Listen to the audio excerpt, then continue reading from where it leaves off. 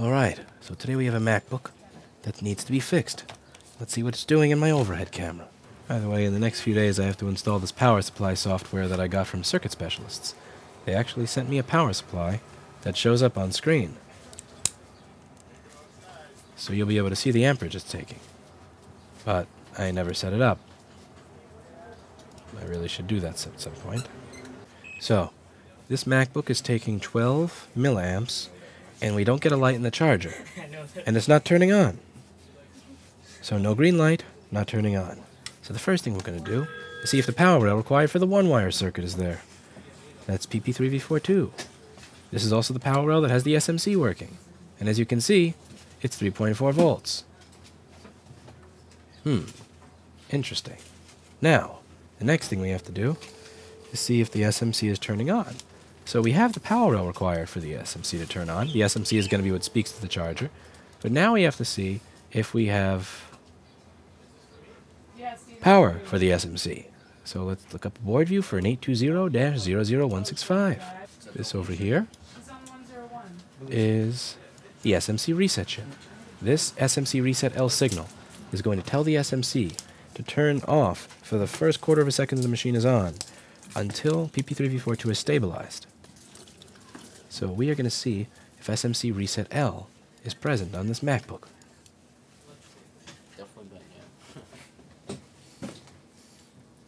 And it appears to not be present, even though PP3V42 is present. SMC reset is not. So we're going to take this MacBook out of the case and try and find out why it's missing.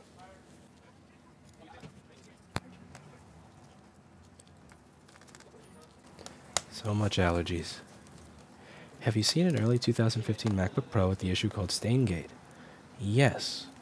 What I recommend people do there is just rip the entire coating off, so at least it's even throughout. Yeah, I still recommended the 2013-14 Retinas, even though they had the issue with Staingate, because at the very least it would not cause the machine to be dead. So it doesn't cause it to be unusable, it's just a cosmetic defect.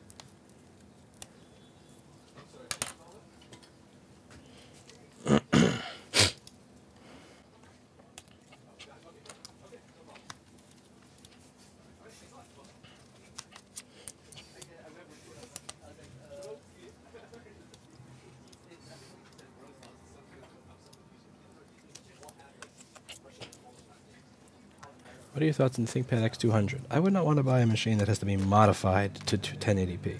Because I honestly don't even want to deal with 1080p anymore, much less having to modify to get 1080p. Drink some tea. I don't have any tea at work, I'm afraid.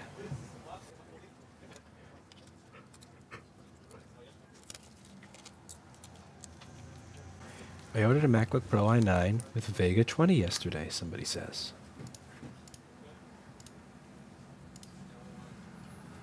You ordered a MacBook Pro with... You ordered a... You...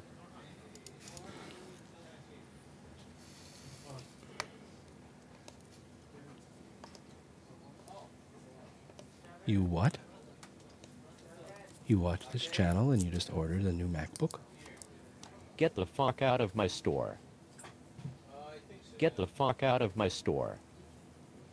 Get the fuck out of my store.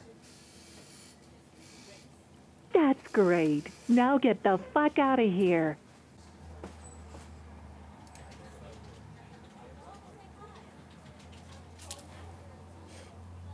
I have overlay. Thank you to whoever produced the overlay. Can you stop buying at store.rossfromgroup.com? Hi stops being fed. So where were we? So it's still taking 15 milliamps and not turning on. So what I want to do is see why SMC reset is being pulled low. We're going to go back to the schematic in the board view. We're going to take a look at the schematic in the board view.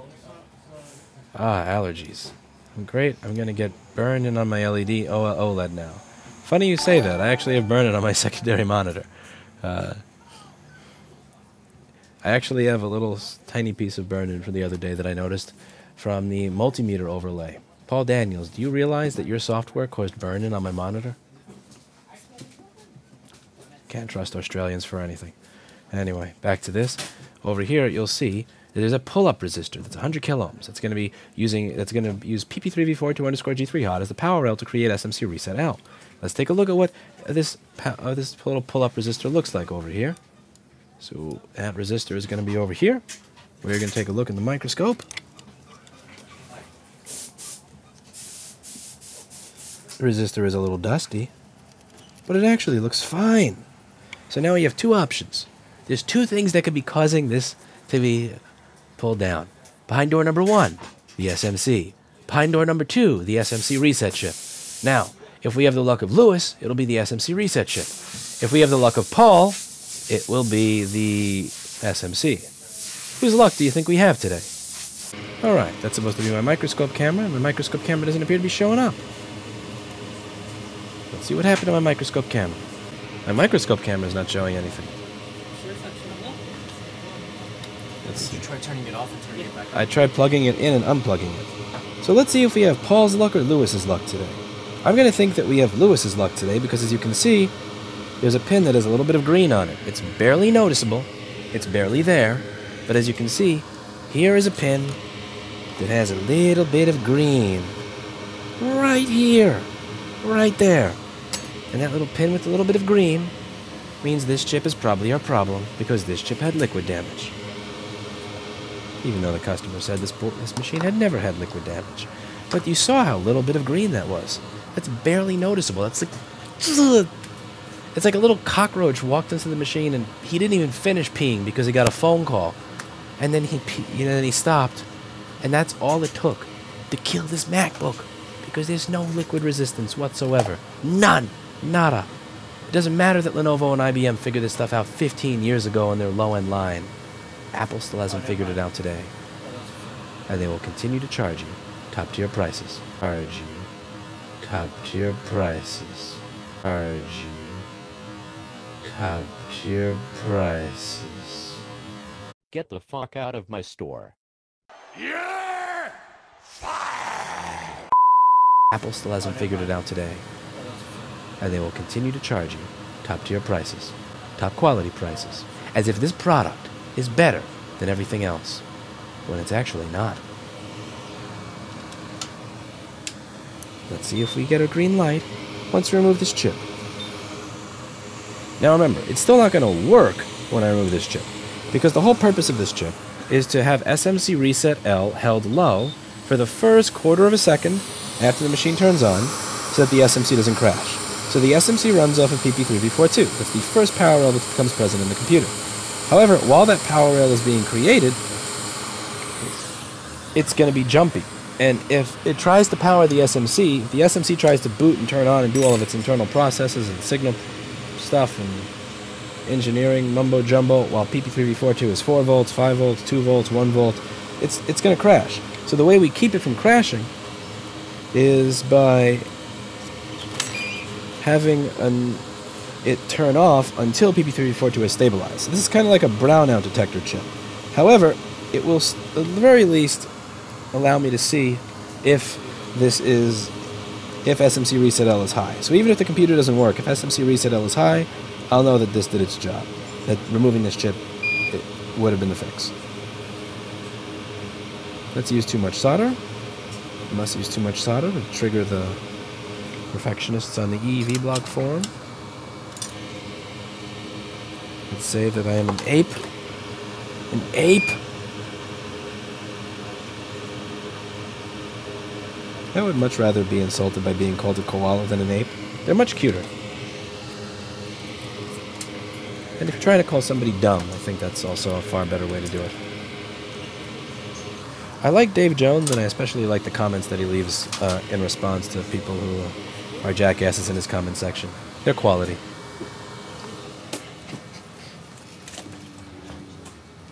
A first name, comma, space.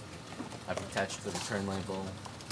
Please check it and send your device back in using it. So when you send this email on just out. Yep.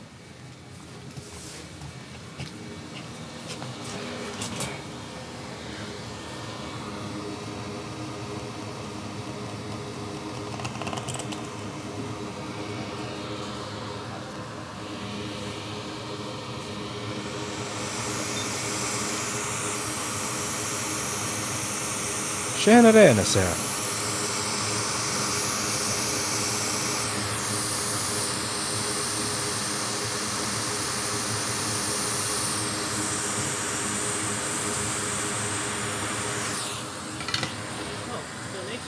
Oh, yeah.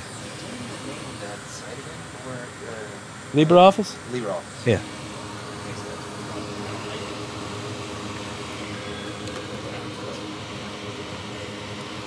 Okay. Now we're going to see if we get a Lite or SMC Reset L. We do have a Lite. And SMC Reset L is high, indicating that today we have Lewis's luck and not Paul's luck. I did pick this board at random. Just went through the slot, eeny, meeny, miny, mo, eyes closed, pow. And this is what I got. Can you imagine that, Paul? Can you imagine that? All right, now, we need a new SMC Reset L chip. So let's see on the schematic what this is. What we need here is SN0903049. If only there was a website that listed every single MacBook chip by both its MacBook schematic designator and actual model number of the chip. If only such a site existed. If only. If only there was a place, a one-stop shop that had every single thing that you needed to fix a MacBook on it. Oh wait. Oh wait. There is. At store.rossmangroup.com, you can type in U5110. And you'll find, with autocomplete, the SN0903049. It's in stock, it's on sale. If you buy 5, there's additional savings, and it even tells you which MacBook boards it's compatible with. And it tells you what to check first. This website is not just a website put together by some e-commerce F-faces that are trying to get rich by using Amazon fulfillment for products they don't know anything about. This website actually tells you exactly what you need to know about every single product. It tells you what this chip's purpose is within the machine. It tells you how to troubleshoot the machine before you replace this chip. And it tells you what the job of the chip is. It tells you the compatible boards of the chip. And it's available with same-day shipping from New York, free shipping on all orders in the continental United States over $30, with amazing ratings on store.rossmangroup.com. Local pickup available in New York City if you place your order and choose shipping method local pickup. You can't lose. Now, we're going to get ourselves a new chip from store.rossmangroup.com. Oh, yes, donation. Oh, wow. Somebody sent me a power supply for free? Yeah. Holy crap. Wow. Who sent me this? I don't deserve this. Oh, it's a fresh test ticket. Thank you. They asked for permission. I said, yeah, we don't need permission to send us gifts. Hey, is this a gift or is this some like I have to review it and give them a good review, which I'm not? Okay, good. Because they're not going to be happy if it's a review. But thank you very much to the person who got me this Yihua power supply. That's very nice of you. Oh, seriously, thank you. Okay, now I need a chip from slot C1. Can you give me a chip from slot C1? Can you show our audience how large the warehouse at store.rossmangroup.com is? Hi. Okay, where is the first warehouse? Here. Where's the first one? Warehouse number 1. Where's warehouse number 2? No. Where's warehouse number 3? Here. Warehouse number 4. But wait, there's more. Whoa! Well, you need the camera to be able to switch to see that. But Yeah, wait, you can't. Oh, wait. This, No, yeah. no, we should get the other. This is 65% of our warehouse right here. And then we have here, and then back there, and then Oh, yeah. it's everywhere. All right. Don't delay. We're invading. Okay, so get me a chip. Fucking allergies. Never too. Question, what percentage of boards, crap, overlay, shit, must move overlay? So, what percentage of boards can the ultrasonic cleaner, God damn it. Oh, can it repair via simple corrosion removal alone? Oh, I'd say at least about 50%. A good 50% of the boards the ultrasonic cleaner fixes. So, yeah, the ultrasonic cleaner is definitely the most productive employee here. Far more so than I am. I just fix the boards that the ultrasonic cleaner fails at, but the ultrasonic cleaner does fix more than me. We were using the ultrasonic cleaner for a long time prior to us having the knowledge to do that stuff ourselves. I got my ultrasonic cleaner in 2009. By the way, Mikey, say hi. What's your shirt mean? It's an anime character dying. Oh, he's dying? Yeah. And you wear death on your shirt? Yeah. That is something else. Okay. Yeah, so that is that. Yeah, the ultrasonic. Although I thank you, by the way, to Blur.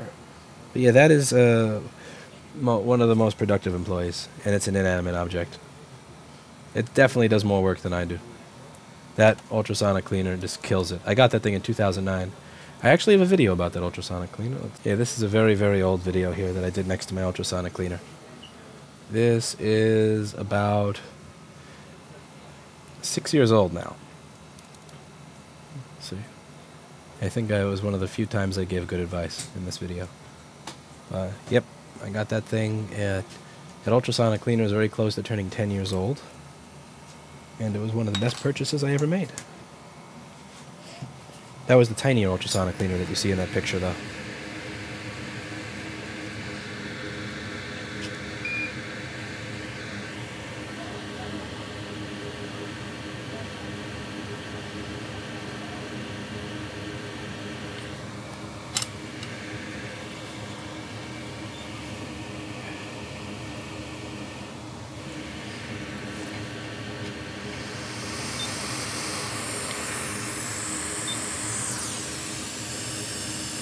Wait a sec. I was looking at the orientation of the wrong damn shit. Okay. You go this way.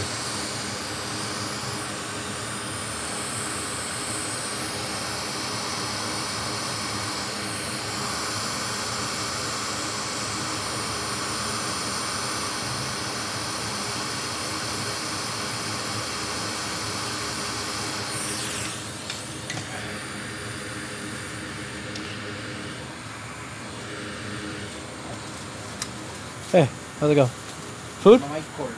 Yes, sir. Thank you very much.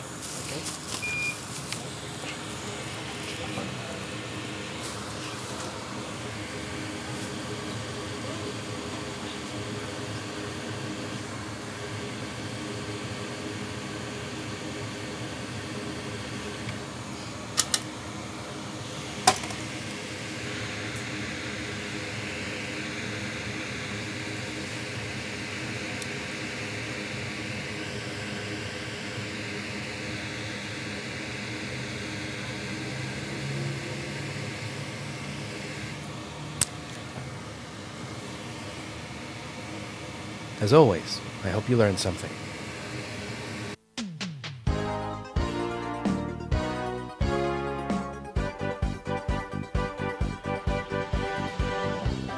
Do you have a MacBook that needs to be fixed? Come by our store, which is open to the public at 186 First Avenue in Manhattan. Are you located outside of New York? No problem. We have a live chat where you can speak with us about the repair that you need, a phone number where a representative will pick up during our open hours where you can contact us about repairs.